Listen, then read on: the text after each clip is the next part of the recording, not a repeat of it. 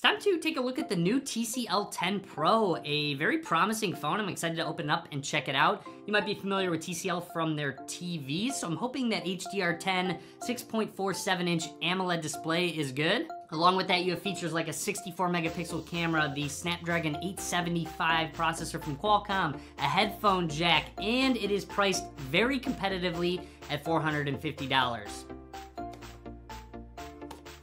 Here is the TCL 10 Pro, also noteworthy, 128 gigs of storage and 6 gigabytes of RAM. Opening the box, there is our TCL 10 Pro. Set that to the side for a second, as usual. And we have our SIM ejection tool, and there's also a micro SD card in the TCL 10 Pro, so you can expand that 128 gigs of storage. Opening it up, you'll see just some booklets, and then a display greatness case from TCL. So nice that it actually does come with a case included. Pretty standard charging cable and adapter, which is USB Type-A to USB Type-C. So that's everything that comes in the box. Let's check out the TCL 10 Pro. Take off some of this packaging on the back. Let's boot the phone up. Also, review video is coming soon, so be sure to subscribe so you're notified when that goes live. I will be putting my SIM card in this phone, installing all my apps. And speaking of apps, past experiences with the Bumble app is that I was able to have the most high-quality conversations within it. In-app video calling, so a woman can use that as their first move to do a video chat, or of course, in response, a man can go ahead and start a video chat. So you can go ahead and do some virtual dating if you'd like. For some virtual dating ideas, you could order the same takeout, have a dinner together. You could even show off your crib, show off your living space, and introduce them to your pets. And then you could even teach them how to mix and make your favorite drink. You can even add a virtual date badge to your profile so people know you are interested in video chatting. So that is the Bumble app. You can get it in the App Store, the Play Store. I will link to it down in the description below, so go check out the Bumble app. Right away, I'm noticing the back has curved sides to it, and then also, really nice. So look at the quad camera system on the back. It's completely flush with the back of the phone. However, the flashes, the LED flashes on the left and right hand side protrude out just slightly, which is actually a great thing because with phones that have completely flush cameras and nothing on the back, they slide on tabletops so easily. So the fact that these have LED flashes right here should make it so that this does not slide off the table. And then on the left side, make note of the rounded back and rounded front with the display. And you do have a separate button on the left side called a smart key, which you can customize. We'll talk about that in just a second. On the front here, you do have a bit of a notch for that camera placement and overall minimal bezels. So down at the bottom, that SIM card slot, micro SD card, USB-C slot for charging, microphone, and one of our speakers. Moving along the right side is where the power button is. Volume controls up towards the top. Check this out, microphone and an IR blaster, so an infrared blaster, so you can go ahead and control TVs and such. And there is our headphone jack up towards the top. Also on the back is that 64 megapixel standard wide angle lens, 16 megapixel ultra wide angle lens, and then you have a 5 megapixel lens for macro shots, so getting really close to the subject. And then finally a 2 megapixel depth sensing lens. Let's go ahead and skip through the startup process. I'll talk about anything noteworthy. The 10 Pro does have an in-display fingerprint scanner, so let's go ahead and set that up. Just set our finger on where that fingerprint is at, lift it on up.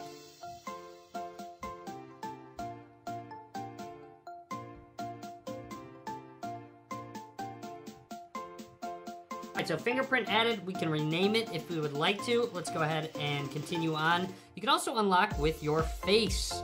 So let's go ahead and do that. Continue, your face has been registered. We are ready to go, so we'll test both of those out. Let's go into settings and jump into display right away. Some status bar settings. You can actually get rid of that notch, so you can hide the front camera. We can try that out, and you'll see that notch does go away.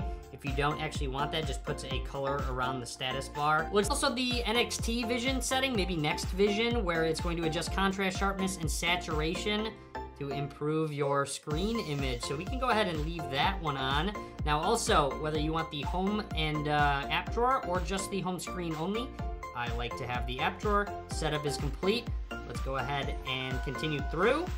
For the smart key on the left side, it does have some texture to it. You'll see it has a separate app here where you can really customize the action that it does. So a single press we can have it maybe launch the Google Assistant if we want to, have it launch the camera in different modes too, gallery, smart manager, edge bar, a bunch of different things like a flashlight. So let's say I want to have a double press.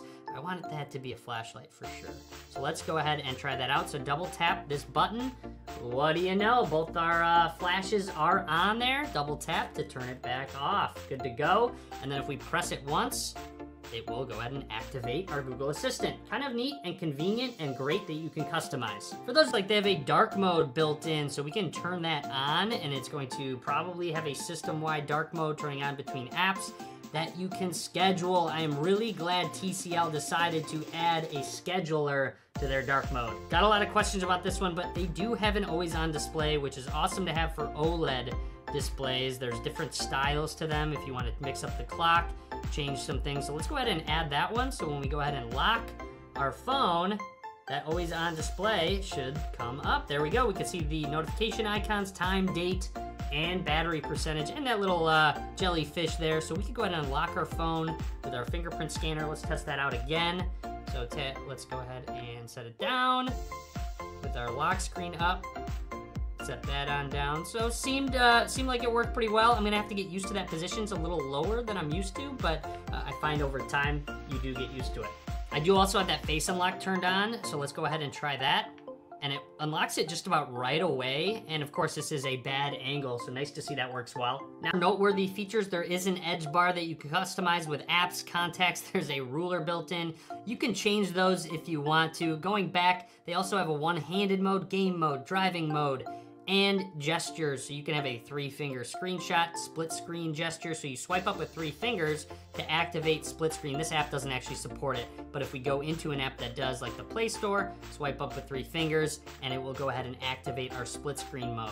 Finally, if you're wondering, this is TCL Skin on top of Android 10, so the latest version of Android. You see, jumping into our recent apps, you can clear all. You can go ahead and swipe up to get rid of apps. Let's see if we can actually activate some gestures. Going into settings, advanced features, system navigation. So they do have gesture navigation, so back from the side. It looks like they have more too, where you can swipe up from the corner to go back, but I actually prefer back from the side for sure. So let's swipe up to go home. If we go into settings, go into advanced, and swipe from the right, it goes back. Swipe from the left, it goes back. Swipe up and pause, gets to our recent apps. So you can activate gestures, you don't have to have buttons. Quickly, I want to show off the included case on the phone. It does cover all of our buttons. Down at the bottom, there are cutouts for our charging port, etc. And of course, a cutout for our infrared and headphone jack. So overall, looking good. Definitely adds some grip to the sides and a little bit of thickness, so it makes it a little bit easier to hold. Couple more. Let's jump into the camera app for the first time and just snap a quick picture. There's 1, 2, just to kind of see the shutter speed and check out some of the modes here. A light trace, I wonder what that actually is. Capture movement, capture light, or draw light. That's kind of cool. I'm gonna have to test out that mode for sure. More to come on that. Swapping through, you do have portrait, you have a pro mode. There's even that super night mode to take some long exposure shots. Of course, more to come in a future video, so stay tuned for that. So that's everything I want to talk about with the TCL 10 Pro for now. Pretty exciting device at that $450 price point. Drop a comment, let me know what you think. I hope you enjoyed the video. Be sure to give it a thumbs up. As always, guys, thank you very much for watching.